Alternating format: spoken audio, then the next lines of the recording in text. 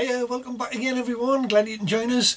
Now, past few weeks I've been running a little few videos of us making a dyno, which is for when I'm tuning race bikes. So we'll be returning to that again once I get the front post made to hold the front wheel in place. And I think I'm toying with the idea to get one of those stands that you just roll the bike into, and then not only can I use it in here on my dyno, I can maybe use it in my van when I'm carrying bikes, or just as a stand outside when I want to stand a bike up.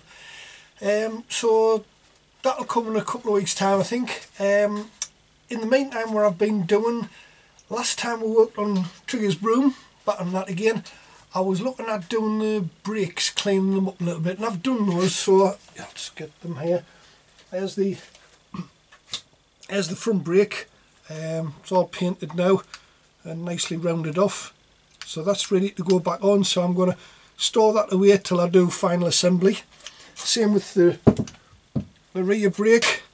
Didn't need to do as much with that, but I've rounded off slightly the corners along here just to make it a little bit more old-fashioned. I know disc brakes aren't that old-fashioned, but you know what I mean. So they're going to be put away for now. And what I'm doing, I'm going to prepare this for a final sort of assembly. I know there's still a lot of work I could do. I could clean up the wheels, change the sails on the front forks, clean the forks up a little bit. But what I'm going to do, I'm pottering on with getting the frame ready so that when I strip it down I can weld everything up. So if I just go through the different parts of this, now it's mainly the back end I'm concerned about. The front end, all of the wiring is just going to be on a harness and the headlight, so nothing I'm doing on there is going to concern any of the frame. I'm trying to hide all the wires as much as I can. So starting at the back here, we've got the little indicators which I showed before, and they're going underneath here. We've got, I'll just pull you down a little bit. Right, we've got some nuts in the bottom there which I welded in before, so they'll go into there, and I'm going to take the wires along here and then try to maybe drill a hole to take them out at the bottom here, and then up the main spine and out here somewhere. So a lot of the wires are going to come out here. Let's see, next thing, rear light. Just going into here. Now they've got these cables in here which I'm going to take out and replace it for one of these. It's just a 3-core flex. You can see there. It's only 5mm diameter, so I'll be able to take it down the tube again from there. They've came out here, but I think I'm going to try and do something here, modify it, get a hole through so that I can take it up there straight into the main frame and out here under the tank. And that will got the back light, and then we've got so we'll have a negative, we'll have a tail light, and we'll have a stop light. I've also got these. I'm going to put one of these on, a little number plate light, so that will just go on the top of the number plate, because on one of those things, not very big, it'll just fit on here somewhere and connect up to the cables going to the backlight. Because this backlight, it doesn't have a little window to shine white light down onto the number plate, so I'm going to use one of those. Let's see, so that's on that side. On the other side we've got the pickup. So I've got the pickup there for the speedo. Now that's it's got a 3-core cable on it. It's less than 5mm, only about 4mm.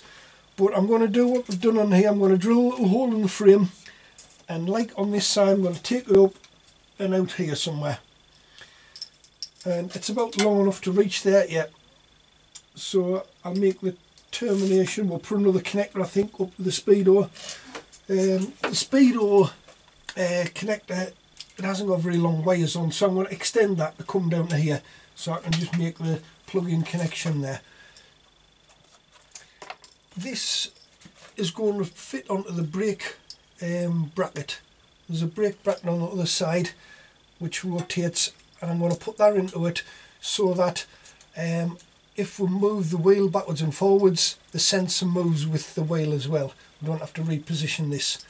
And I'll have a couple of magnets onto the, somehow onto maybe the brake disc where that'll fit onto.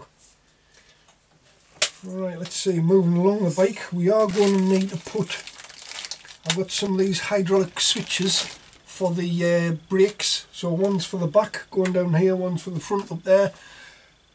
But again, it's going to be down round here somewhere on the other side, and I'll just take it to the main tube and up the main tube to connect it into the wiring harness. Right, the battery box here, this extinguisher, the brass extinguisher which I made before, I've got an on-off switch which is going to go into that, and it's a switch where the key can come out in both positions. So I got one of those so that off's not a problem. When you turn it on, I didn't want keys dangling down here, so I can pull the switch out and pop that in my pocket. It does have the kill switch on the end of the extinguisher here. Right, so that's that, and the main fuse, that's going to go inside of there as well. So I put it on the outside, oops, screws off, fuse goes back in there. I'll find that in a minute. So that I don't have to take all this apart if I pop a fuse. Wires from here, there will be the starter motor wire which I've got out here, and a negative which I'll have to take through into the onto the engine somewhere, and there will also be another negative probably and starter motor switch and positive which will come out and go up the frame up to here. They don't have to be quite as big because there's not a lot that takes any current on the bike. Everything is going to be LED lights, so the main thing is the starter motor and the ignition, and I think that's about it. In here we've also got the switch, which I've got a new one here for the gear indicator, because the speedo which I've got indicates what gear you're in. So I've got a new one of these switches, so I've got the neutral and the 6 different gears which we'll be able to take. Now that's going to go along here along with these. I'm trying to hide the wiring as much as possible. Can't really see very well, but I've got the ignition running through where the starter motor is, because there was a little access hole, and I've drilled a 1/2 inch hole in the back of here so that I can get that wire out for the ignition, and I can also get the wire through there at the starter motor. So all the wires are going to be behind this case, so you won't see anything along with this, and they'll go along and probably into the main tube somewhere and come out wherever they need to. Now for this, it's not that long. I was planning on putting a connector on here somewhere under here and then take that up, and I did buy, I'm almost certain I bought a piece of 7-core cable, very thin, but 7-core cable to go up there. Can I hell find it though? I'll come across it when I'm not looking for it, so that's not that important at the minute. The alternator, I've took the 3 wires through here, they'll come down here. I'm thinking about putting a pipe or something behind the chain so that keeps all the wiring nice and tidy out the way. But the other 3 wires for the alternator, which I'm going to take up and join onto the regulator, which is underneath here, and I will need a wire from the regulator going up to charge the batteries, positive and negative. Right, and that's about it. We've got the electronic ignition I mentioned, 3 wires there. I've got the other end here. Now going to the little block which is on here, which is the dyno electronic one. This is one of the older dynos, ignitions.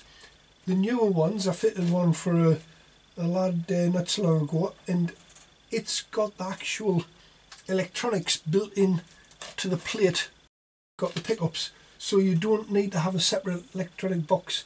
It's they're very good, they're easy to replace, because you only need about 3 wires. I think you need a positive wire going to it and the 2 wires going to your coils, and everything else is on the electronic back plate, you know, for the timing. So that was easy to fit. Alright, so as I was seeing, the 3 wires from there, they're not going to be long enough, but I'm going here and I've only got the others down to here. So what I'm planning on doing is using a piece of this 3-core cable to connect onto those and lead that through the frame down to here, and then have a connector under here or inside of this somewhere. I was toying with putting it inside of that, but it means you've got to take the starter motor off, cover off to get to it. So I may just try and put a connector down here somewhere for the rest of the ignition. Right, once I get to that point, I can then concern myself with the front of the bike, which I'm not too bothered about at the moment. I just want to make sure I've got enough holes through here in the right places and big enough to get all the cables in, so that I can then start stripping the frame down, weld it up, paint it before we start assembling it again. Right, well, thanks again for joining us, everybody. Not sure what we're going to go on to next. I do have a Kawasaki 600 in the pipeline, which maybe having a look at that. It's been stood for a while and it's just recommissioning it, getting it running again nice. Anyway, in the meantime, stay safe, everybody, and hope to see you again next time.